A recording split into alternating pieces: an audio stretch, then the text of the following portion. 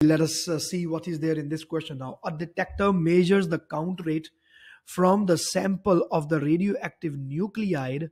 From the radioactive nuclide, the detector is measuring the count rate. The graph shows the variation with the time t of the count rate. The nuclide has a half-life of 20 seconds.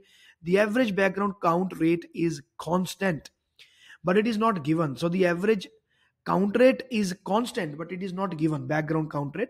And the graph is given, it is given, only given data is that the half life is 20 seconds. Okay, and this is the graph. What is the average background count rate? This is what we want to find.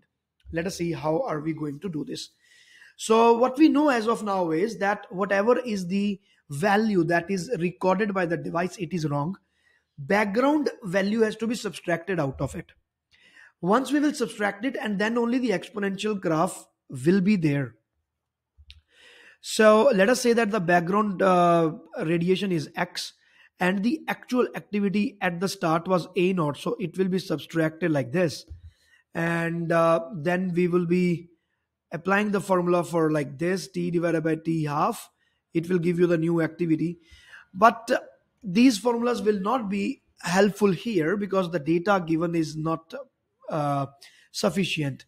But the half-life is given as 20. Half-life is given as 20. Now in this question, my dear student, let us see. So what we know is that the count rate as counted by the device is including the background noise also. So the background radiation that is calculated here, it gives you a constant value, and that constant value is added everywhere. I mean to say that the activity is A is equal to A naught e raised to power negative lambda t. This is the exponential curve which this graph should actually be depicting. But it is not the case. Why? Because there is a background noise, and we can just call it B, the background count rate. I'm calling it B. So B is added on it. And the point to be noted is that it is a constant value, it is added everywhere. So the actual graph is when you subtract something out of it. Like let us say you subtract 3 or 4 or 5, like 2, you subtract 2 here. So this will become 17. You subtract 2 here, this will become 9. So there will be a graph like this. So the complete graph is moved parallelly along the y-axis because of this B. So this has to be actually subtracted. Got it? So this count rate, which is 19, is including the background radiation. Now, what is the value given here? So the data that is given is that 20 should become the t half. This is the half-life. It means when you subtract something, let us say you are subtracting x number of squares here, you're going for this column now. So after 20 also you are going to subtract the same value. You are going to subtract x from the first, you are going to subtract x from the time value also. Whatever is the value that you're getting here and whatever is the value that you're getting here, they should be double of each other. Got it? Because this is the half-life. I don't know if you're able to understand what I'm saying, but this is how the things will be. Let me do this question and you will understand each and everything. It's kind of hit and trial. There is no mathematics behind it. Let me give you the example. Let us say that we are subtracting 3 out of it. 1, 2, 3. You get 16. So 3 is subtracted from all of the values. So from this also 3 is subtracted.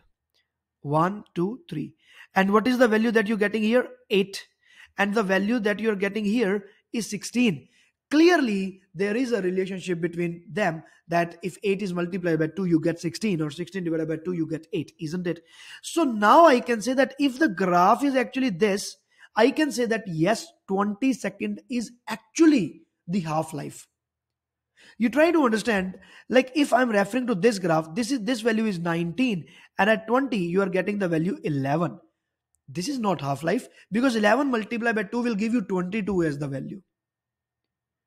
And this is 19. So the relation as of now is not that of half-life. So in the half-life, what is the condition there? That when the point where you are starting your graph, like you are starting your graph at 16, it should reach 8 at t is equal to 20 seconds. And how is that possible? If you are going to subtract 3 here, if you're going to subtract 3 here. It is possible in this way, and that is why only this will be your final graph, and we can say that 3 should be the background noise, because 3 has been added there, so the disturbance is caused because of 3. Otherwise 20 second cannot be half life. That is the condition. This is how we do this question. So thanks for watching the video. Please subscribe to the YouTube channel. Let me show you the answer on the mark scheme also. Like sometimes the students have that in their mind, like is really the answer is C? And yes, the answer is C. So this is how we do this. And if there is any problem, you are still not able to understand it properly, please mention that in the comment section. Otherwise, I think it should be good to go with. Okay, dear students, please subscribe to the YouTube channel. Thank you.